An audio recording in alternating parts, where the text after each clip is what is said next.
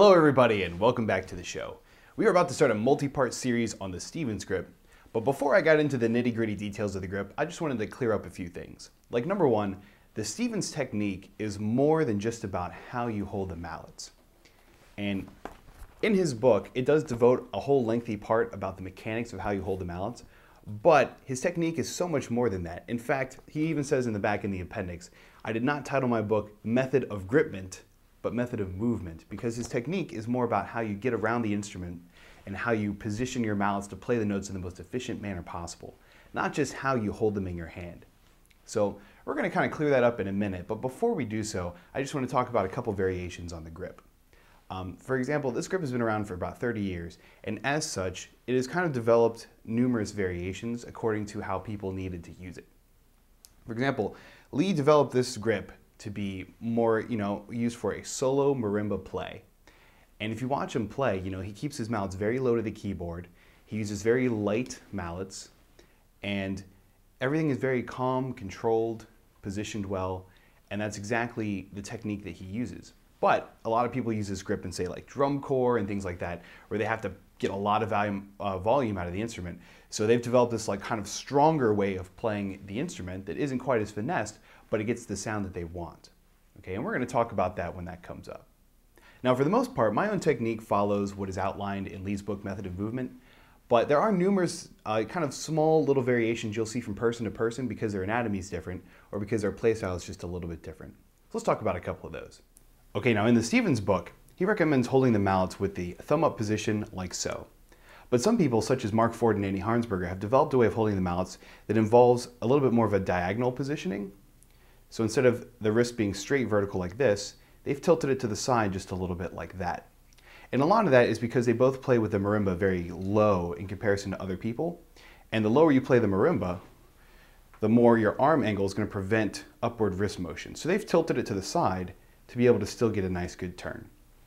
Now another thing you'll see sometimes, especially if you watch Mark Ford play, is that in the Stevens book it recommends not having very much shaft down there. But some players, they'll have a good inch or two down there. And they've worked with their technique and developed a play style which incorporates that in a manner that works well. But for starting out, I would recommend going ahead and doing what the book says and keeping it short. And if you find later that keeping it longer is really advantageous to you, there's no harm in switching to it. But for most positioning, I find things to be a little bit easier keeping a short amount of shaft down here. Now the last big variation you'll see is that if you look at my thumb, your thumb actually has two joints. You have this joint right here, and you have this joint back here. Now, if you know this, some people can roll their tongue into an O and some people can't, just kind of a genetic thing. In the same manner, some people can bend this joint and some people can't.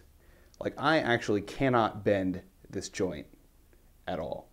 I can bend this one just fine, but this one I cannot bend it. Some people can make a 90-degree angle with their thumb right here, which is really cool. I just can't do it. It literally won't bend any farther than that. So if you look at the Stevens book, or if you look at my playing, we kind of have the same thumb position where the thumb more or less goes straight. It doesn't bend very much. But people who are really flexible in this joint will have, I can't even really do it, yeah, something like that. They'll have the thumb popped up back there. And that's fine, it just kind of depends on your anatomy. But people who cannot bend that joint, their thumb may stick out just a little bit past their index finger sometimes. And people who are really flexible in this joint, their thumb will be slightly farther back on the mallet and more in line with their finger. All right, now the Stevens grip revolves around one guiding principle, the economy of motion.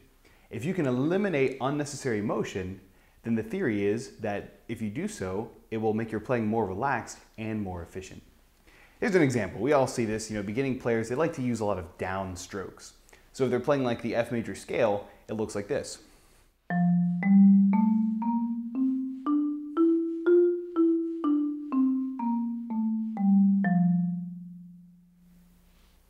All right, now the big problem with that is each note is taking three motions.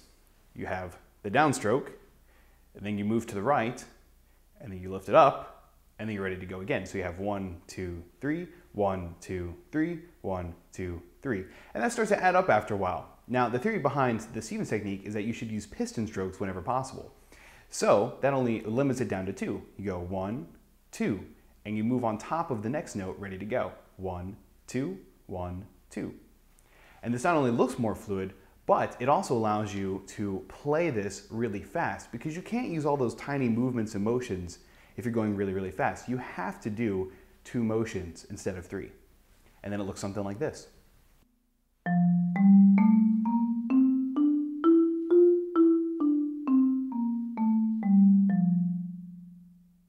Now this is also used in chords, and in chords we tend to call it prepositioning. If you want to go from one chord to another chord, you want to hit this one and immediately move to the next one on your way back up.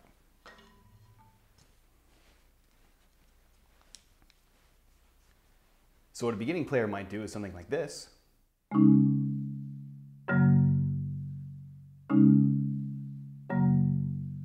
All right, and then we have those 3 motions that we were talking about earlier. So in the Stevens technique, you want to come immediately to the next notes on your way back up, and then it looks like this.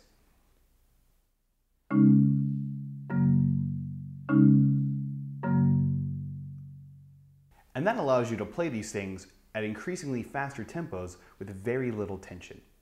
And a lot of players, even intermediate marimba players, they will do this and they will not realize that they're doing it. They will not realize that they're keeping the mouths low or that they're using lots of unnecessary motions.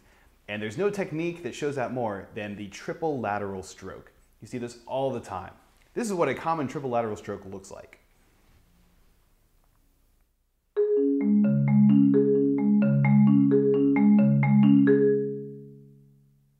So with all the bounciness in the mallets and all the downstroking and stuff like that, players can't play it very fast. And when they try to, their hands tense up. It looks something like this.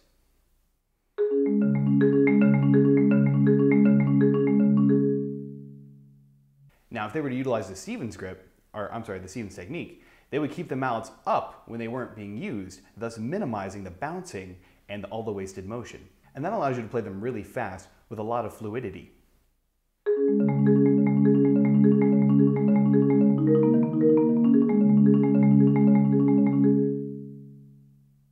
All right, everybody, thanks for watching. I know we didn't do a whole lot of playing or exercise learning this time around, but I just really had to get off my chest that the Stevens grip is more than just how you hold the mallets, but it has to do with the whole technique of how you move around the instrument. And in doing so, we're going to be able to play a lot faster and a lot more relaxed than if we keep doing all these downstrokes and all of the wasted motion.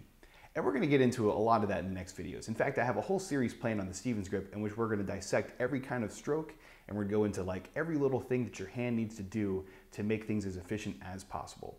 And we're going to start that with a single stroke next week. So thanks for watching. I'll see you next time.